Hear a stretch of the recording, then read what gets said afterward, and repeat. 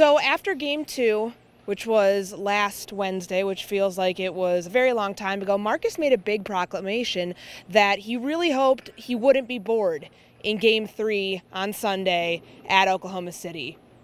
Were you bored? That was hella boring. There were groin kicks. There was good transition basketball for Oklahoma City. You were bored by all of that?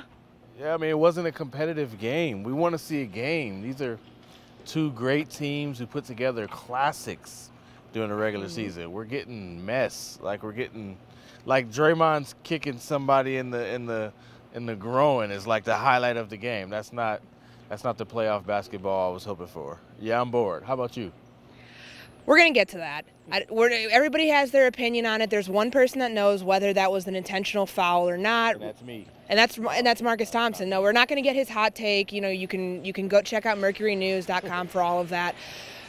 But that was a really pivotal play in this game. You know, I think it fired up the Thunder. You know, I think it got them to say, man, we were probably going to win anyway, but let's really smash these dudes. Mostly, I think it just showed the Warriors were in trouble, right? That's like the version of Mike Tyson biting off Holyfield's ear when you know he's going to lose the fight. I just feel like the Warriors were in trouble. They were down 8. They couldn't make shots, and Draymond is desperately trying to make something happen, and that's the result. But you do that when you don't have another recourse, right? So I felt like they showed their hand. Like they were having a hard time. They were trying to make something happen, and it just all went bad. And the Thunder said, all right, if that's how you want to play, you want to go around kicking dudes in the balls, then, hey, we got something for you.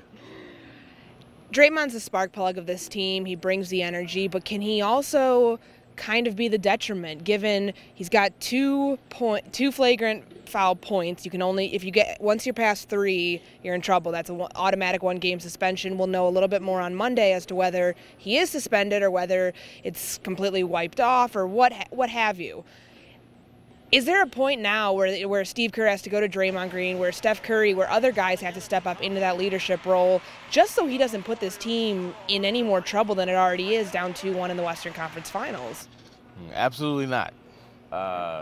You know, that same dude, in this last time they were here, he single-handedly shut down the middle of the paint when the Warriors came back and won that emotional game after he went off in the locker room. You can't cut off his legs and then say, go be great. Like, you know, if they're making shots, he's not doing that. You know, it's just one of those things where he really handled the referee situation, but going out there and playing and getting mad, I mean, that's fine. Westbrook does it. You know, Westbrook loses his mind sometimes. Those dudes are just wired that way. And to tell him to stop, it's to only neuter him to a point where he won't help you anyway. So the answer is to win, right? Mm-hmm. The reason all of this has been fine is because the Warriors won. When they lose, now it's like, oh, is he too crazy or whatever. If they win, then it's fine, you know, but you need him to play that way. You need him. What was worse? He was terrible in defense, right? Mm-hmm. Forget his emotions. How about not let people drive right by you, right? How about protect the rim? How about be the guy that's all over the place, making his presence felt? He wasn't that guy, and that matters more to me than flagrant fouls. And the Warriors got killed by the small lineup, which usually for Oklahoma City did not work at all during the 2015-16 regular season. So they got out small-balled by really their own formula for small ball. In order for that not to happen, considering they've shown their hand on what they can do with that, what changes in Game 4? Because the Warriors ended this game with a different tone than we saw in the first half, so you kind of have that thought that maybe there is a little bit of a positive they can take into Game 4. I think what changes is Nick Urin, the special assistant to Steve Kerr, comes with another like crazy adjustment, and then the Warriors win 3 straight. That's the pattern, right? Or they go to Blue City Cafe. Yeah, where's the barbecue? That's what we need to talk about. Where do the Warriors go eat and change the tone of the series? Because that Oklahoma City small ball lineup was vicious, right? Some of it is, all right, let's see if they can do it again, right? Mm-hmm. They had 33 points. Everybody was hitting shots.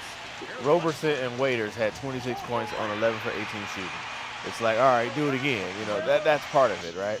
Another part is they just have to play better. Like, I don't really get worried about the Warriors until you beat them when they're playing well. And they weren't playing well. They played horribly, and they got destroyed. If they're playing well and you beat them, all right. But, you know, still what?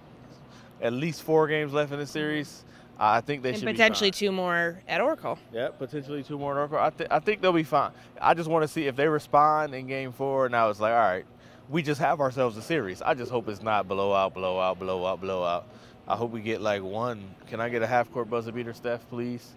Just 1. Need to keep him awake at some point, so be sure to check out all of our coverage from Oklahoma City over at mercurynews.com. We'll be here through Tuesday, so, you know, he has time to sleep, he can get his coffee, and then maybe, just maybe, in Game 4 he'll be entertained. Man, I really need a triple grande soy latte right now. His Twitter followers, all 40,000 plus of them, you heard him, so be sure to help him out. Please do not get me 40,000 triple grande soy lattes. All right, for Marcus Thompson, I'm Courtney Cronin. Thanks for watching.